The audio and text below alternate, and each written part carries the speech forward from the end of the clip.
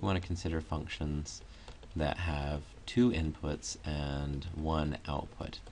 Remember, for these functions, it's possible to look at the graph because that would only require two perpendicular directions for the inputs and another perpendicular direction for the outputs. So we actually think of the graph as some sort of surface. For every xy value, we compute a z value. And so if we do that for every point in the plane, then that's going to create some kind of surface. So the graph is a surface, but another way to visualize it without using 3 dimensions, just in 2, is to look at all of the points on the surface that have the same value of z. So in other words, a level set, or in this case, we're thinking about taking a surface and intersecting it with a plane of constant level that would create a level curve. So here's this function, z equals x squared plus y squared. You can see the two inputs are x and y, and then the output is z. And we actually know what the surface looks like. It's an elliptic paraboloid, right? Because if we freeze x, we have z equals y squared plus a constant, which is a parabola. If we freeze y, we have z equals x squared plus a constant. That's a parabola. If we freeze z, then we have ellipses. So it's an elliptic paraboloid. So it opens up in the xy plane, and it opens up in the, it opens up in the xz plane, and it opens up in the, it's a parabola that opens up in the yz plane, and then we have these circular elliptical cross sections. I kind of missed there. Okay, so we know what the shape is, but this asks us to look at it from the point of view of the level curve. So what we can do is we can think about setting z at different values, right? So if z equals 0, then we have 0 equals x squared plus y squared.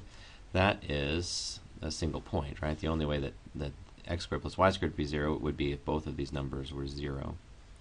So there's the z equals 0 level set. If we set z equal 1, then 1 equals x squared plus y squared. So that's a circle of radius 1. All the points on this circle of radius 1 in the input space, in xy space, everything on this point gets mapped to a height of 1. So this is the z equal 1 level curve or level set. If we set z equal to 2, then we have 2 equals x squared plus y squared. Let's see, this is a circle of radius root 2. Root 2 is about 1.4, so this circle's in a little bit closer. Yeah, so there's the z equal 2 level set. It's a circle of radius root 2. If we set z equal to 3, then we have 3 equal x squared plus y squared. So circle of radius root 3, it's about 1.7. So you can see that these level sets are getting closer together the further out I go from the origin. So if we set z equal to 4, maybe I'll just do last one. We get 4 equals x squared plus y squared. That's a circle of radius 2. So getting closer and closer together. Well, if you know from a topographic map, when the contour lines get closer together, that means that's steeper, right? And you can see that's indicated actually when you look at the surface. The further you get out from the z-axis, you can see the steeper the graph is getting, and that's manifested here when we look at these contour lines and the fact that they get closer and closer together. If we wanted to make a prettier picture, we could use maple to graph these. So if we want to, we could take maple here. First thing we want to do is to load the plotting package so that we can display multiple graphs together, and then we can think about graphing these.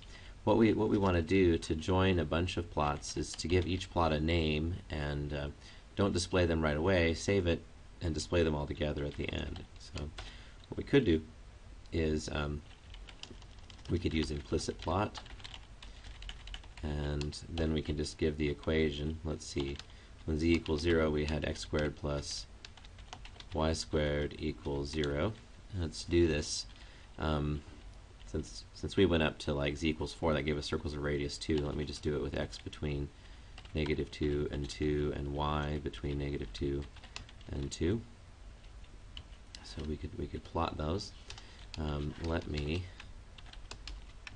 We did actually 5 different level sets. So what I'm doing is I copied this and I'm just repasting it.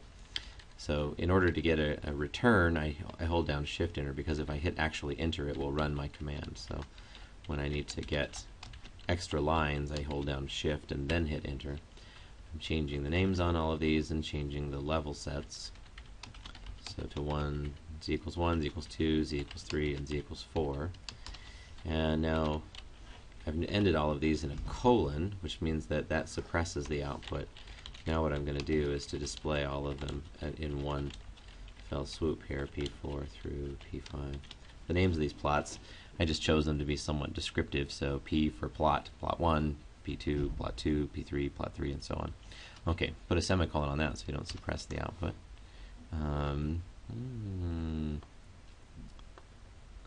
What have I done wrong here? Oh, got a spelling error in here. I did implicity plot. Okay, so implicit plot is the name of the command. Let's see what we get now. Yep, we get our circles plotted here. So we could look at that a little bit larger, but that's the basic graph.